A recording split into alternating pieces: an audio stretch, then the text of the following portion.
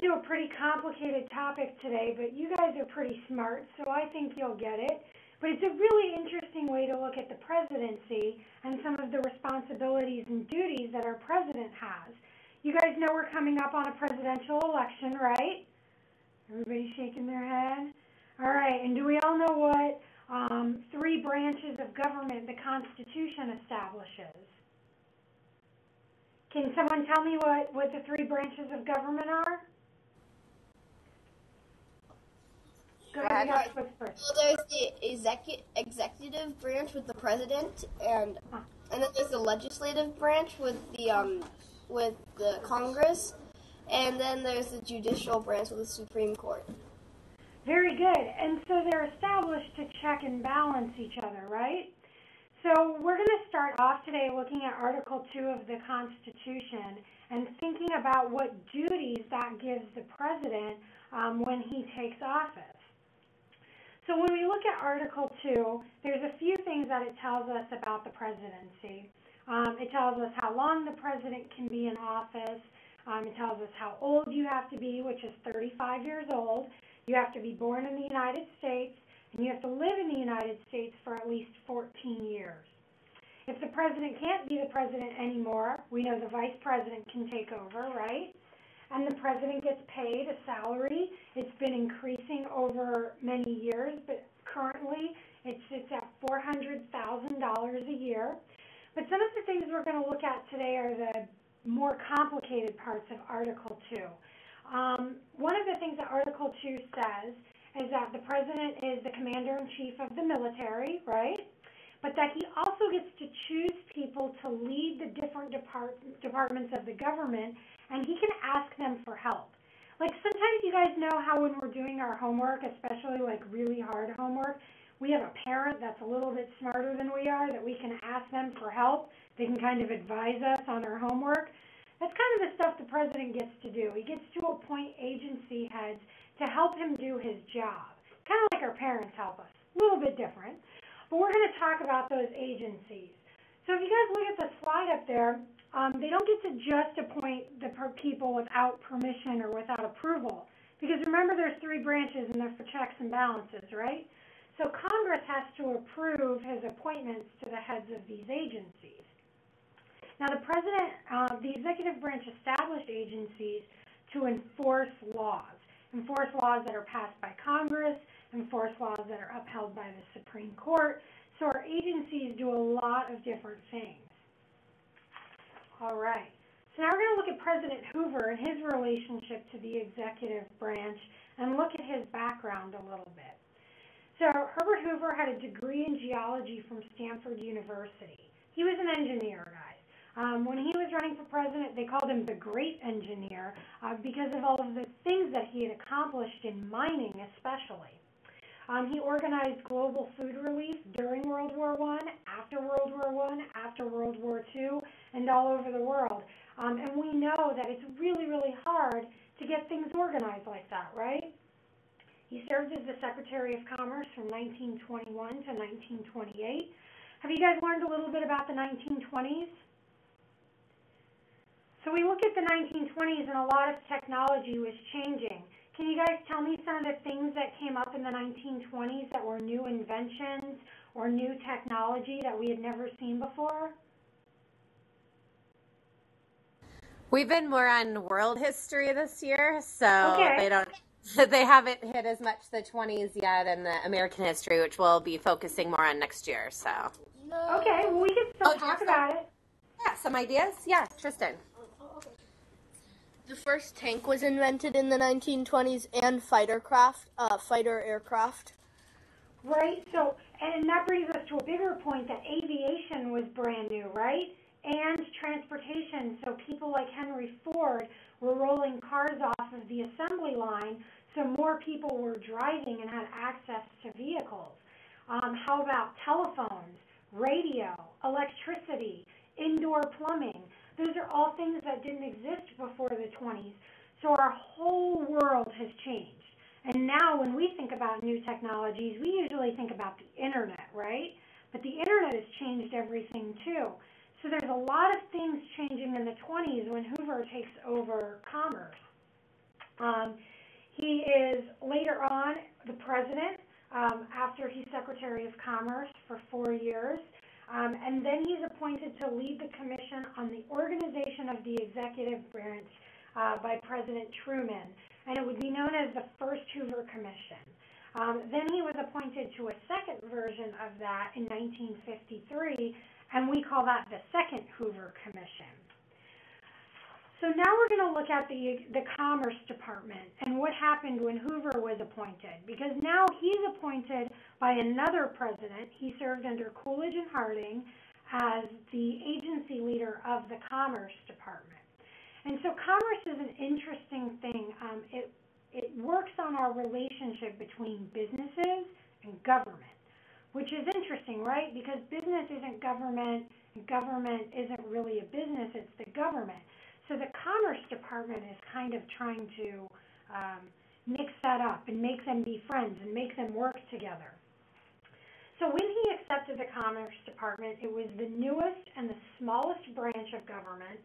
There was only $17 million to work with this entire agency. But Hoover came in and he wanted to make technology and industrialism work together. And so he saw some places that we could do that, and he wanted to create 3 divisions. He wanted to create trade, transportation, and communication. Industry, trade, and transportation, and communication. And he was really interested on how we could regulate that, especially looking at radio, cars, aviation, again, businesses, and how we trade with other countries. He thought it was important that we raised living standards. That means where we live, how much money we make, what kind of food we eat, what kind of access we have to schools.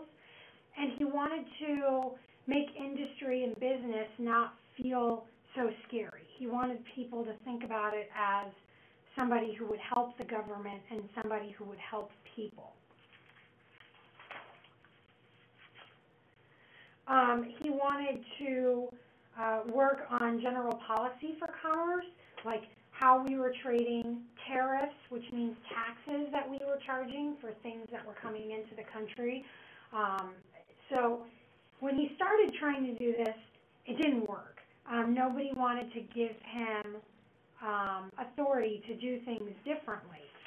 So he started looking for ways to reorganize the Commerce Department differently.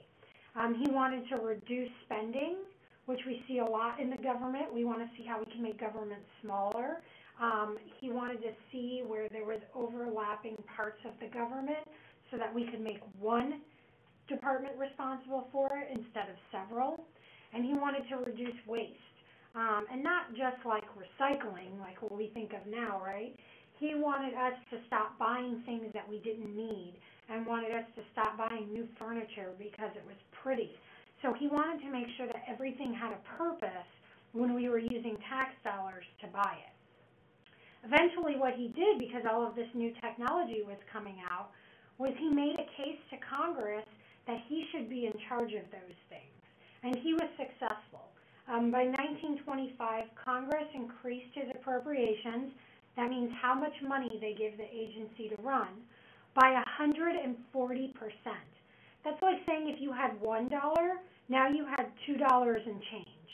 He gave them that much more money to run the Commerce Department. And also in the Commerce Department, they weren't really working with money. That was the Treasury Department. But he was still able to create a really powerful financial division. So the results of Hoover working in the Commerce Department and trying to reorganize it and make it a more efficient agency was that he added 3 divisions and he reorganized 8 divisions of the Commerce Department. He had taken over so much with all of these new technologies that people used to joke that he was the Secretary of Commerce and the Undersecretary of everything else. He worked on standardizing products, and what that means is, like, you guys know if you go to the hardware store that you can buy a 1/4-inch screw and use a flathead screwdriver and screw it in, right? It's pretty easy. Back when Hoover took over Secretary of Commerce, took over Commerce, If you guys needed a screw in your Ford car, you couldn't go to the hardware store to buy it. There was no standardized sizes. You had to go to Ford and request that certain screw, and they could charge you whatever they wanted because there was no competition. Or if you had plumbing put into your house, there was no standard sizes for pipes. So if you had a pipe burst 5 years later, you would have to call the plumber you used, or you would have to pay someone new to repipe your entire house. So he made sure that we had sizes, standard sizes for everything. And it increased competition between businesses. But this was some of the stuff that he was doing as Secretary of Commerce. During this time as well, because he had increased safety, like, you know, we wear seatbelts in cars, right? When cars first came out, there was no seatbelts, there was no airbags, there was nothing like that. So he championed safety for cars so that when you guys all come to school every day, you get to school safely. And stop signs, stop lights, those were some of the things that were brand new that didn't exist before. They started calling him the most popular man in the world. And he was elected president following his time as Secretary of Commerce. So I want to look at this chart. I'm going to put it up for you guys to see. And it's how the government was organized when Hoover took over the presidency. And so you guys can see at the very top, it says executive branch. And to the left is the legislative branch, and to the right is the judicial branch. What might be harder to see is all of those large bubbles that are underneath the legislative and judicial branches are all agencies that the president was in charge of.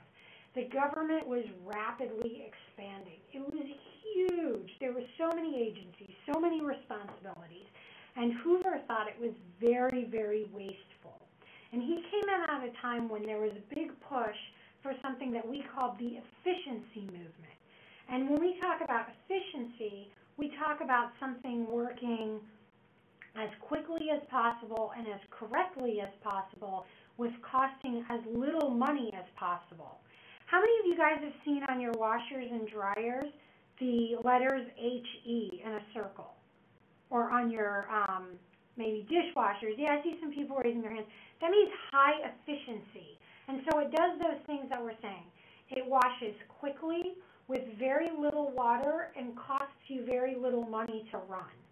So when you think about high efficiency appliances, that's what Hoover was trying to do for the government, to try to make it smaller and more cost efficient. So if you guys look at that chart, you can see the executive branch had a lot more power and a lot more responsibilities than the judicial and the legislative branches, right? And we know, because we talked about earlier, the branches are supposed to check and balance each other. Do you think that it's easy to check and balance when the executive branch has so many responsibilities and so many things it's in charge of? So it's probably easier if we make it smaller so that Congress and the judicial branch can check those powers of the executive, right? So now we're going to look at some of these things broken down in a different kind of chart. And this is called Classification of Activities of the United States Government According to Major Purpose. And so we're going to kind of flip through this really quickly, but it looks at regulations, it looks at services that are provided to the American public. And this is broken down by Department of State, Department of Treasury, Department of War, Department of the Navy, Department of Justice. And these are all the big departments that the executive branch is juggling. And so some of the things that Hoover came in and looked at in these charts was, what were they doing, and were they services that the government should be offering to people? And if they're offering services, are there other departments doing them?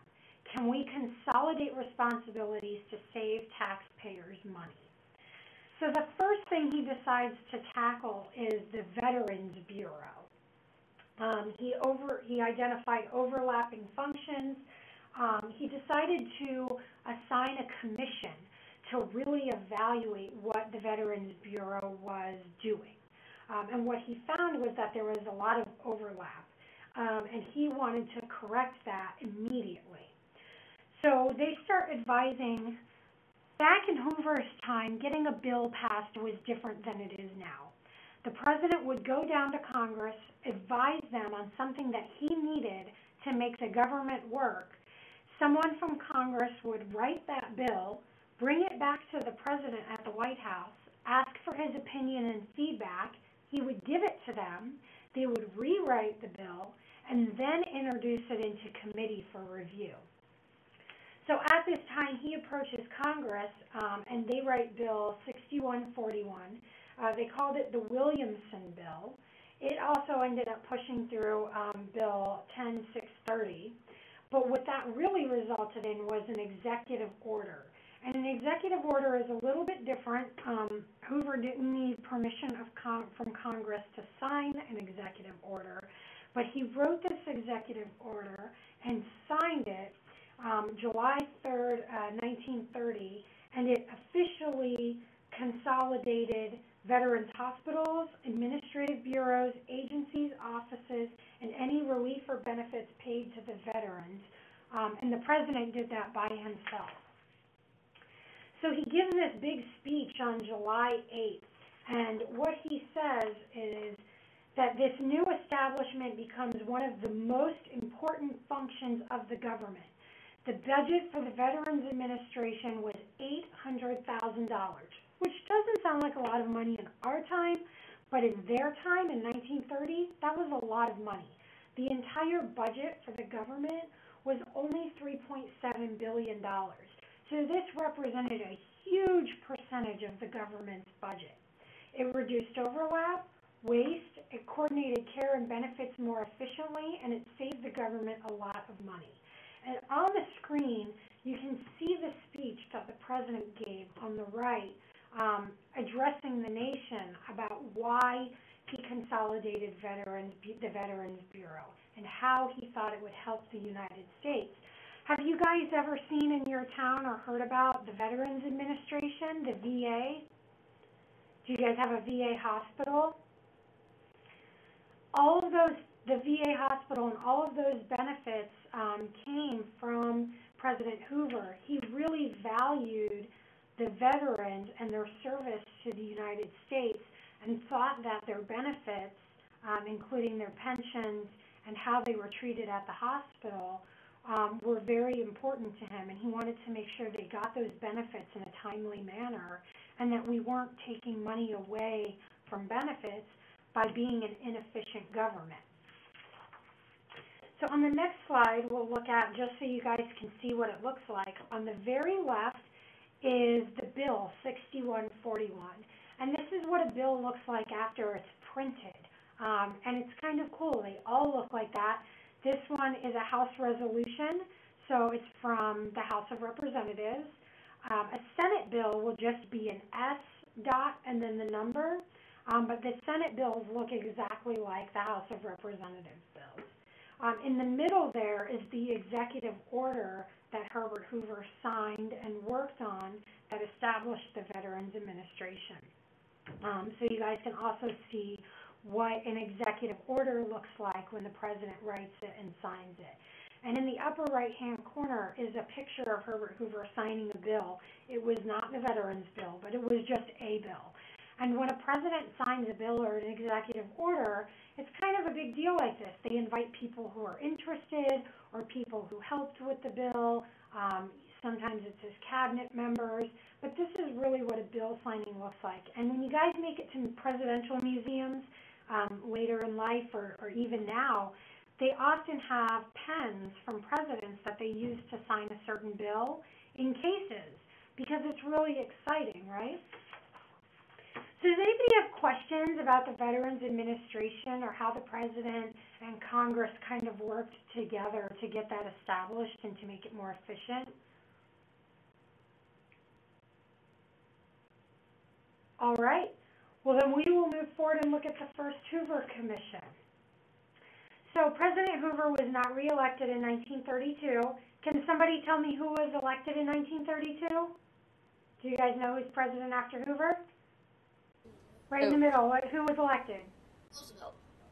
Roosevelt, right. And Roosevelt was our only president to serve 3 terms, which was really unusual, right? But after Roosevelt, we had President Harry Truman. And Truman was a Democrat, and Hoover was a Republican, so it seemed unlikely that they would be friends, but they became friends, and Hoover worked very hard for Truman in trying to help him with the government and help him with things like relief after World War II in war-torn Europe, and looking at how they could help to rebuild and provide humanitarian relief. So Truman was happy to work with Hoover on the first Hoover Commission. It was formally called the Commission on the Organization of the United States Executive Branch, but it became known as the Hoover Commission. He was appointed the head of the commission. They began work in 1947. They worked for 2 years, and it cost $2 million to publish all of their commission reports. It was equally made up of Republicans and Democrats. There was 3 Democrats and 3 Republicans. They investigated waste, overlap, inefficiencies in the government. They were looking to make recommendations to kind of trim the fat around government. They wrote 18 reports to Congress. Now, sometimes when the Supreme Court makes a ruling, there's a Supreme Court justice that does not agree with them. And when they do not agree, there is a majority ruling that the Supreme Court rules, and that becomes law. But there's also another equally important document called a dissent. And all of the justices that do not agree write in this dissent. And sometimes there's more than one dissent because justices disagree for different reasons. Or sometimes they partially dissent, meaning they agree with the ruling, but this is the things that they disagree with. The Hoover Commissions did the same thing. They built a consensus around the report that they were going to write and the recommendation, and if there were people in the commission that did not agree, they wrote a dissent. So the recommendations and the dissents were equally given to Congress to review, so that there was no thought that maybe there was preference given to Republicans or to Democrats, that they both had equal voices in the process. It was suggested that President Truman draft executive orders and that legislation be drafted by Congress. Hoover thought that they could accomplish all of the recommendations half through the legislature and half through executive order. So let's talk about what actually ended up coming from those recommendations. Hoover and Truman convinced Congress to pass the most extensive reorganization program in history. That's really big, right, guys? They completely rewrote the duties and responsibilities of the executive branch. We don't hear about that anymore. They did it in a bipartisan commission, meaning that Republicans and Democrats helped, right? They did it with Congress and with the executive branch. So they had a lot of help from a lot of people. They didn't just do it by themselves. The report recommended that there were 65 agencies and that they only needed a third, or 30% of those. That's a huge reduction in the size of government. Some of the things that they established to give you an idea of what these agencies do. I'll talk about the GSA first. We call it the General Services Administration. It was formally established in 1949, and it consolidated administrative functions. That means if I need a chair for my office, instead of my office ordering a chair for me that might cost $100, they would call GSA and find out if there was one in a warehouse that I could have. If I wanted to get rid of a chair, I would call GSA and tell them that I was sending it to their warehouse so that another office could have it. They would also reduce the amount of paperwork that we were doing, reporting, hiring, things like that, so that we could trim out a lot of the money that the government was spending. They also consolidated the Department of War and the Department of Navy into the Department of Defense.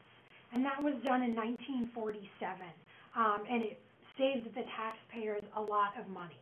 some of the things the Department of Defense was tasked with was getting rid of and selling old war things that we had left over from World War II, surpluses of military things like clothing, boots, socks. We still see around town, it's kind of a novelty, but there's Army, Navy surplus stores. Those were really created by the Department of Defense to get rid of extra things so that taxpayers could get money back, so we weren't wasting so much supplies and money, right? So the second Hoover Commission comes about, well, hold on, let's back up for a second.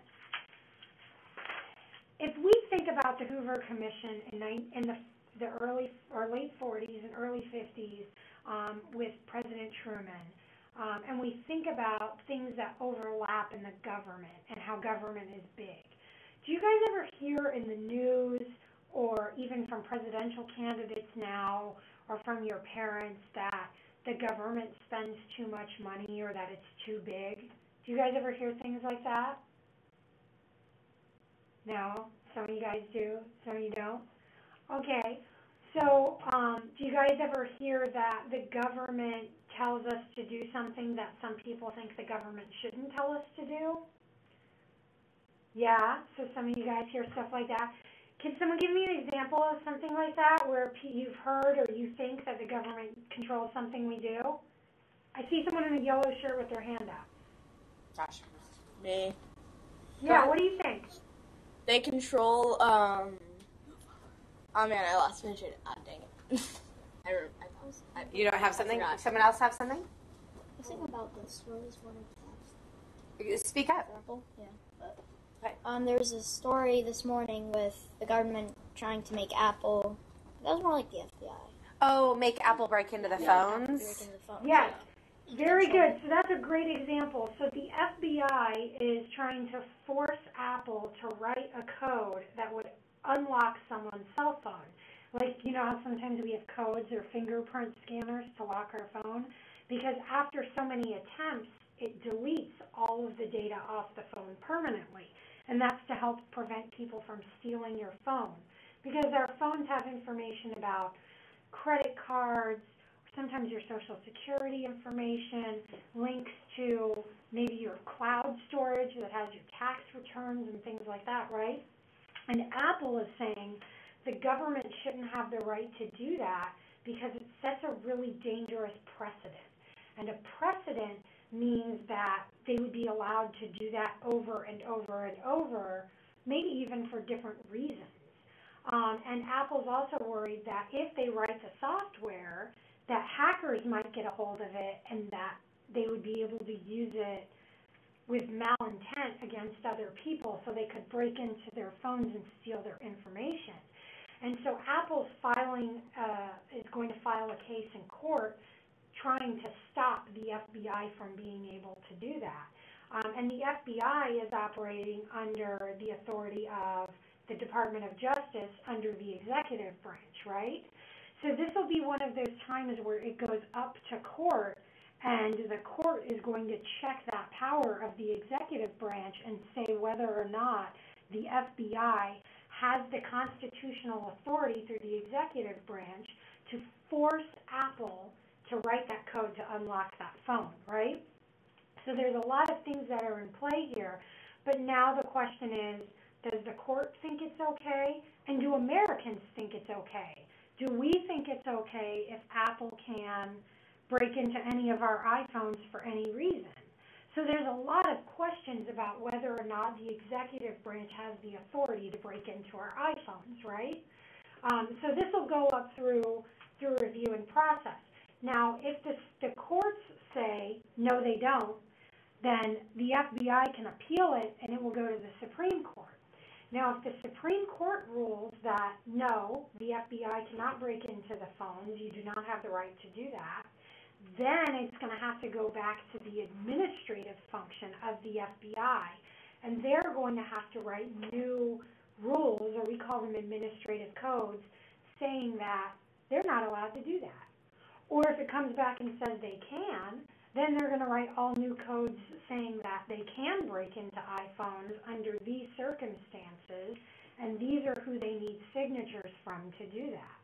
So that's a great example of, can the executive branch do this kind of stuff? Some other things people typically get upset about from agencies are tied to the EPA, the Environmental Protection Agency. So some homeowners get upset that they can't spray their lawns with weed chemicals that they like or fertilizers that they like because the EPA says it's running off into the water that we drink and it poisons our water. But homeowners sometimes think that they should have the right to choose what they put on their own land. So there's a lot of battles about environmental things. Sometimes we see it about fracking, right?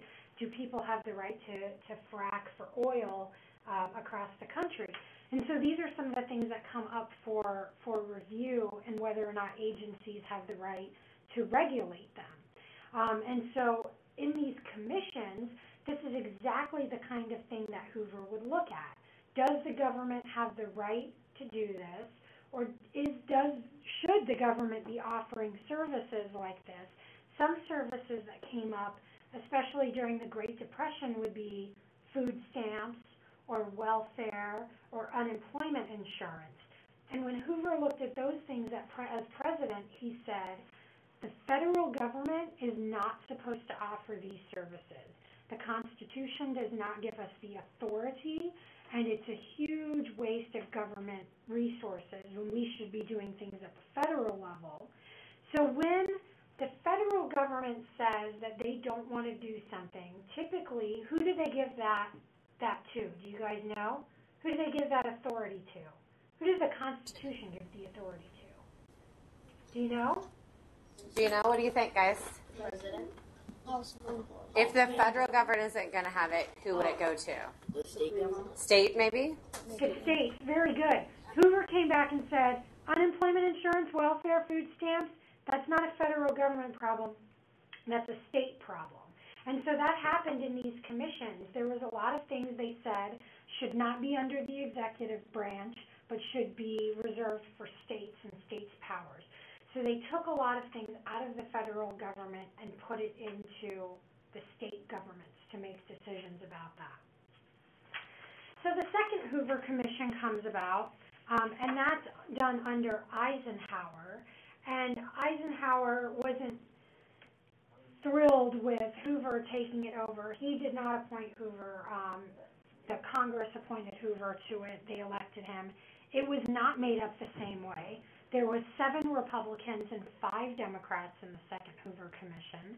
So there was a lot of those dissents, those disagreements, right?